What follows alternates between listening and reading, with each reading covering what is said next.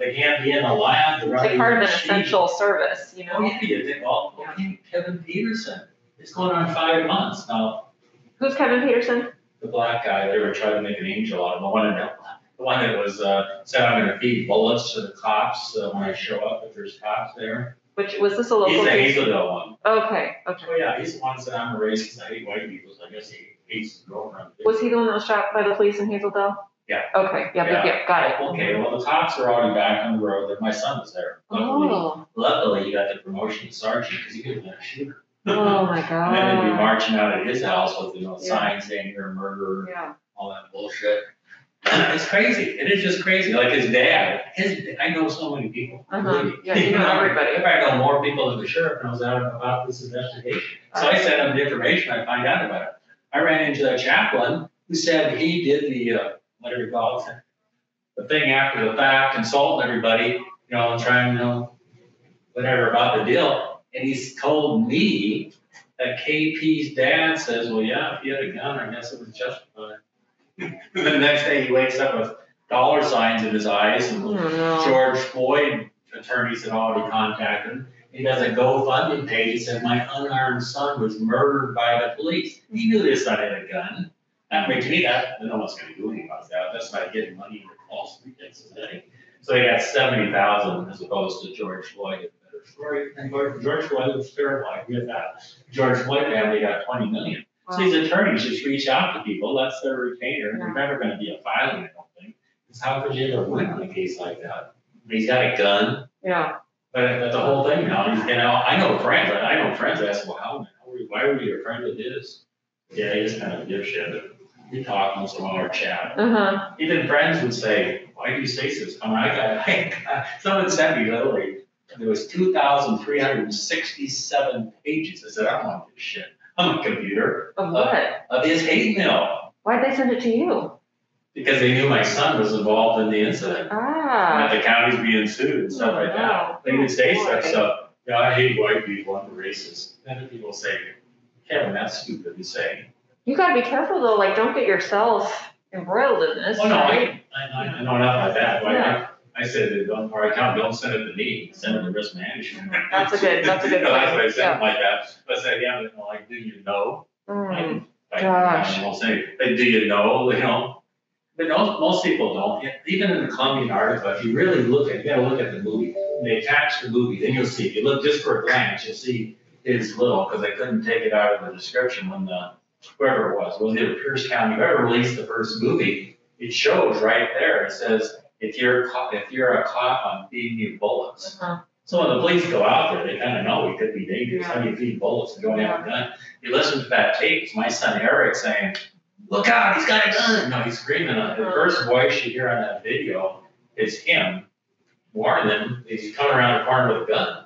You don't know who he's going to shoot. He's going to shoot a pedestrian, shoot somebody out there. But I think he had a death wish, nothing or something. He calls his girlfriend to say goodbye. Oh, wow.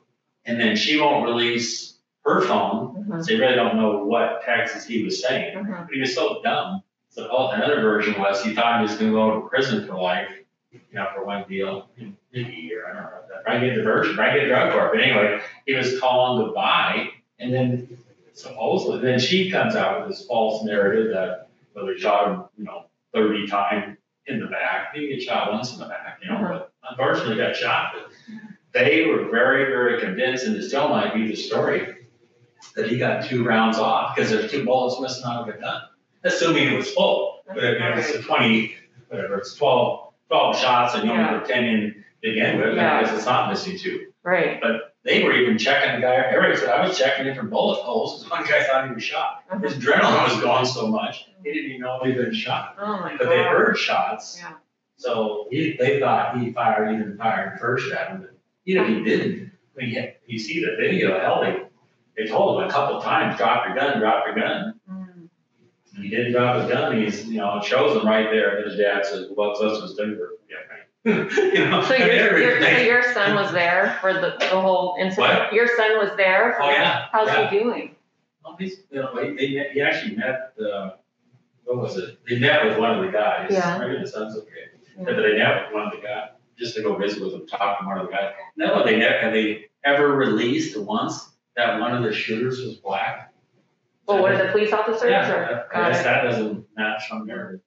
Yeah. Oh, But you God. think they say if it's such a big racial deal, maybe you shouldn't give one of the officers who thought he was gonna get killed himself, shot him, and he was black, so I mean, it wouldn't have mattered if the guy was green, is the point, but it's just this narrative that there's like wholesale killing with minorities or something. Gosh, yeah, every case. Even that article, and I saw that lady, and I even sent it to other people, I sent it to my son, the lady from the NAACP, and I was almost a lifetime member. My first job out of college was working in all the black community center. Uh-huh. And that was funny, I said, I was their token white guy. Uh-huh. I was racist.